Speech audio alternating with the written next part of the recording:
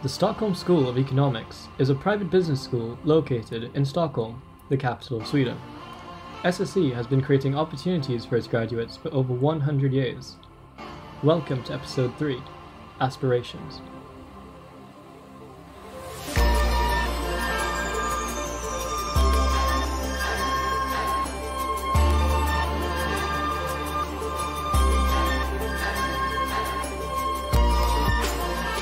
Hi, so you might know me from behind the camera for the last 2 episodes. I'm Aidan, the co-producer of this web series, and today I'd like to welcome you to episode 3, which is Aspirations. We're going to talk to alumni from our school, current students, their aspirations, what they're doing, and really find out like what people want to do in the future. And how they got there. I think it's going to be really exciting.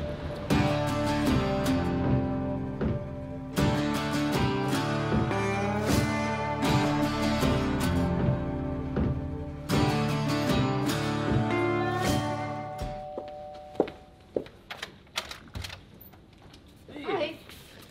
Anna, nice to meet you. Nice to meet you. I'm Anna. Cool. So, this is your office space, Yep. I guess, and you're working with Med Universe. Exactly. So, can you maybe tell us a little bit about that?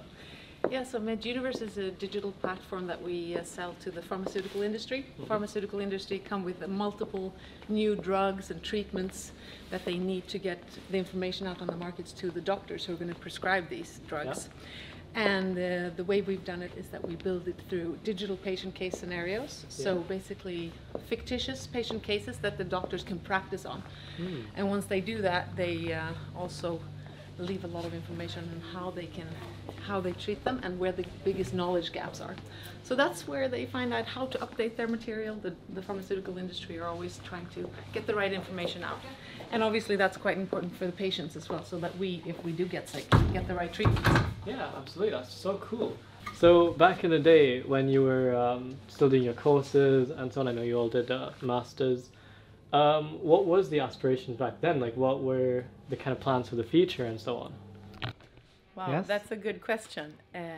Actually, I thought I maybe would be working more in marketing, sales, and also maybe accounting. I had many different ideas, but then internet was a new thing. So when I graduated, so that was basically where I started. And then after that, it kind of just, I went through I met or we connected again, Anna and myself, and then it just kind of, snowballed. So, which is amazing, in fact. I mean, basically for me, it's very important to work with a product with a meaning. I think that some bigger meaning, and that is basically what I'm doing today now. So I think that's really good. The overall overarching objective is ultimately to improve patient outcome with the business that we have today, and I think that's an important aspect for me. And I've tried different things out, and I'm not an entrepreneur, I would say, but I've grown into it. I get used to it, and I think it's also important to kind of, I mentioned earlier that we complement each other, and sometimes I might be the one, gearing a little bit and saying, okay, can we actually do this, and pick down a few ideas and turn that into something that could be realized or realizable. So, but I think it's important for me to have a vision and something greater, a greater good in a sense. Aspirations back in the days of school and Yeah, the plan. I was thinking about it when you were asking Anna and Stina as well, because when I was at school, I don't think many of the company presentations, many of the presentations in general, I didn't really feel like they resonated that well with me. But then when I was at SSE, you call it today, right? And the East Asian Association, I met with my co-founder to the first company prior to Med Universe. And that's when I really found, okay, this is what we just built this association, but then we continued out of the school and built a company. So I think that's where I found my sort of entrepreneurial drive. And I know today the school has a lot of entrepreneurship courses and things, but that didn't really exist when we were there. So it's a different setting today. But yeah, I think it worked out really well. I met so many interesting people, and not to say the least my colleagues, but also other people like investors, inspiration from other companies that have done other things. So it's a great network today. After meeting with some past alumni and seeing how much they've achieved and how they got to their position, I thought I need to learn more about what's going on with students currently in our school. So I decided to meet up with Nathalie, and she took me to her headquarters to see what she's up to at the moment. Hey Nathalie. Hello. So, why don't you tell us a little bit about what you did before SSE, what you're doing now, like what's going on with you? Absolutely. What's up with me? Well, actually, when I graduated high school, I thought I wanted to become a corporate lawyer. So I decided to take a gap year, and I wanted to pursue that. But then I was offered to help a startup, what we call now Voi. And so it's an e-scooter startup, and the plan was to stay there for a month, and I stayed a lot longer, so I've been working there for 2.5 years now. So during my gap year, I helped expand the company in Europe, and I decided to start studying at SSE because it's a great opportunity to continue with my passion for startups and business. And today, now, well, we have a student consulting firm that we offer SSE students as consultants to companies, and I'm doing a bit of everything, and I'm still at Voi right now. That's very cool. So you're doing so many different things, and like that's very, very exciting. So why don't you tell us a bit then? Like, what are your aspirations? What do you want to do in the future then? What's your plan? Well, my plan, that's a difficult question. I get so many new ideas every day of what I want to do.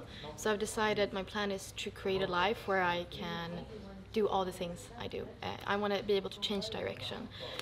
So whether that means to create more time or even resources to be able to enable that. So my idea is after graduation, I want to work in a big corporation, possibly finance, investment banking. You know, I'm young and I want to, you know, I have the energy. But then I do really enjoy startups, so my plan is maybe to go back to startups later. And in the end, when I'm older and wise, hopefully I can go into politics. So I wanted to be able to do many things. Wow, that's so cool. And really ambitious. And it's like a vibe I get from quite a few students around the school and so on. It's just so exciting to feel that energy like all the time. So it's really cool to see it firsthand from you. And yeah, that's amazing. After talking to Nathalie, I was inspired and motivated. It's amazing what people can do when they're determined enough. The school has been giving determined students these opportunities for the last 100 years, within which SSE Business Lab has operated for the last 20 years. I had to know more. You know, maybe it'd be good to see what our current students are up to as well.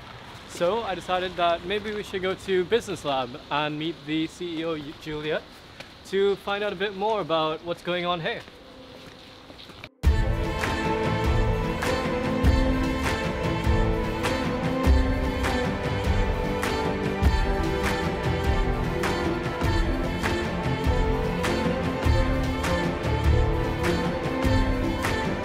So, can you maybe tell us a bit, Julia, about Business Lab and what it is?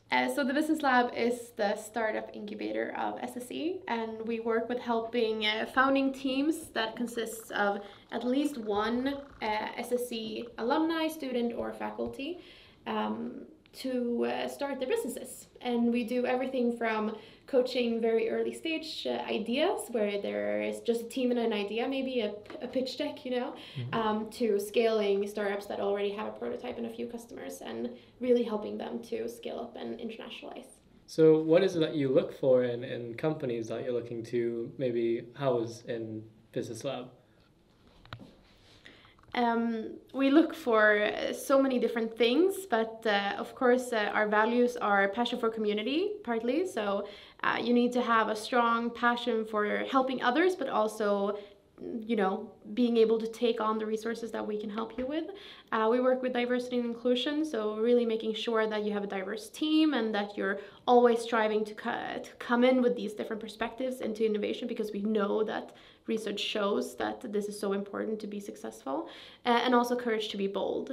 So looking for companies who are willing to sort of step out of their comfort zone and work towards goals that seem a bit scary perhaps, but really have that potential of succeeding and becoming scalable businesses.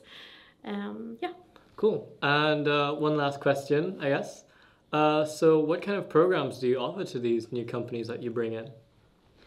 So we have 3 different programs. The first one is called Ideate, and there we help students mostly who are interested in entrepreneurship, but they don't have an idea or team yet, maybe.